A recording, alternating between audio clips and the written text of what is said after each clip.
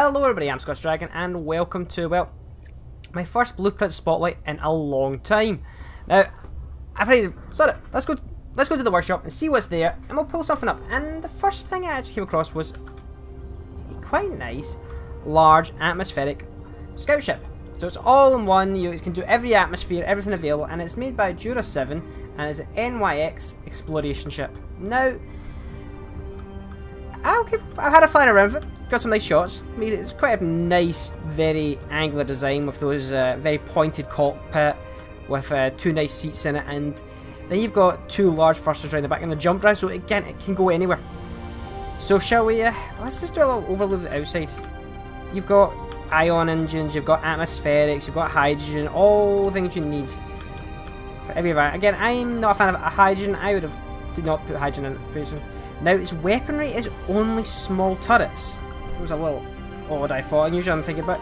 Again, when I think about it, if you're trying to make a ship as small as humanly possible, small turrets make sense. Because, one, you can't have them piped up. But, if that's not a problem, you can get outside and pipe them up yourself. Yeah, they give decent point defense against asteroids. Now you got these two chunky ass large atmospheric thrusters right stuck in the middle here, and the gyroscopes tucked in with them. The one jump drive right in the middle, the antenna actually kind of neatly bolted on. And lots of hydrogen thrusters at the back for good thrusting. This like cool little tail thing going on here. But what really I liked about this ship was this isn't the guy's fault, but come on, Keen, really, expected better from me by now. Well, they're all into Christmas holidays, so I'll have to leave a little note for that little turret underneath. Kind of offset to one side because you've got the landing ramp. Now, I'm not a fan of this system. I'm going to be honest. I'll be brutally honest. You've got the wheels. Problem with this is I've now spawned this in 3 times, and 2 out of 3 times as I've tried to land it, it's just crumpled. And bang, boom, got dents in the ground, and the wheels have gone flying off into the distance. So, I don't know. Maybe just not my thing. But, one is to his own. Interior. Well, there's not a lot to the interior. You have the med bay, you have a cryobot bay where you would kind of have to...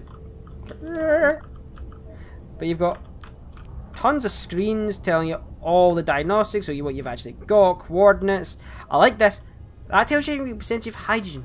That's brilliant. Especially for a ship where you're going, oh shit, we're running low on hydrogen. If I jump into that, but if I power it off, offline. I know it's not something new, but I've seen it 1,000 times, but it still makes me laugh. It makes me happy. And then we've got, actually this is maybe the pilot's seat, and that's first officer? I don't know. 2-man crew really, because it's the best explaining. I don't know, maybe get around on these monitors, put a chair in, maybe a chair in here. Well, I don't know, it's just 2 people seems an awful small like scout crew, but that's just me. Maybe the 3rd person stays in the cryopod. But let's get in here and give it a fly. Okay, you have a nice fuel view from up here, so let's take it off. And in survival mode, I don't know how well this flies, but in creative, it flies really well in hydrogen. I don't know if there's. Let's see. I'm gonna turn. Let's turn some thrusters off. So 6 and. There's hydrogen's off. And you see, with hydrogen's off, it is a brick.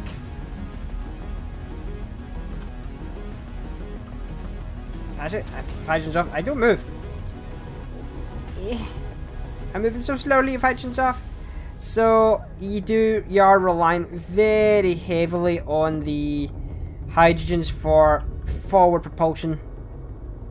Let's switch them back on. Was it 6?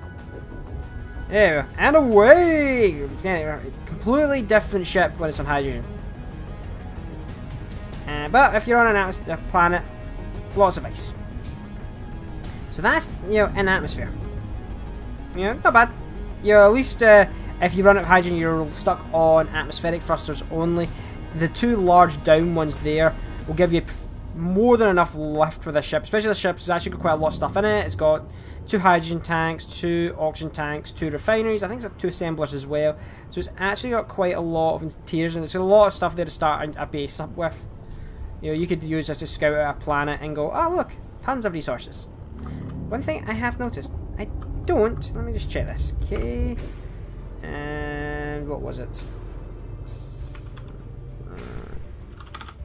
Detector. No detector. I have an oversight.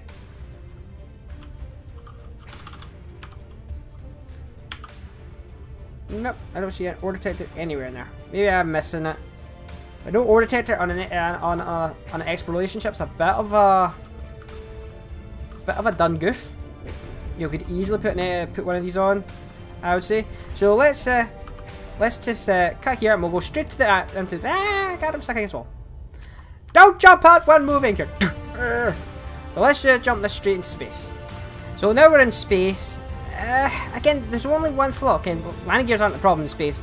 There is no gravity generator. So all you are stuck onto is oh god. Grab boots when they decide to work. There we go. So that's not a problem per se. Getting in's a bit of a... If you're easily motion sick, God help you. Oh god. Ah! Again, I don't think an atmospheric gravity generator would have been that much to ask for. Yeah, I'm sure taking a block out of somewhere and just sticking it on, even if it was just stuck on the bloody roof, would have been a bit more better for this. Because it's just a bit, oh god, my helmet. But, what do you expect? It's a small ship. It has to have some limitations. It's only got an assembler and a refinery. It's got 2 hydrogen tanks. It's got the same flaw, I would say, in space as it has in the atmosphere. If you have no hydrogen, it gets a little bit sluggish. But again, a little bit more forgiving in atmosphere because you do. A little bit more forgiving than it is in atmosphere because you don't have gravity pulling you down. But again, that's fine. Oh god. No god, no blind jumpy. It does have a jump drive, so I can't just blind jump somewhere else. Let's see the particle effects. Oh god, they're facing the wrong direction. We're screwing it up. Immersion is broken! And we're not quite far away. And it's going to take bloody forever to recharge because I think, oh god, it's going to take me forever to get home. Again, it's a small exploration ship, so I don't think you could get much more into this, especially if you wanted to have the 2 hydrogen tanks and the 2 large atmospheric thrusters, because they are probably the biggest of all the ship. You know, that takes up a good chunk of it. So I hope you guys enjoyed this. I hope you guys go and have a look at this blueprint on the workshop. It's in the front page right now. And yeah, I'm SourceDragon, and I'll see you later. And I'm hoping to go do a lot more of these blueprint spotlights. So, bye!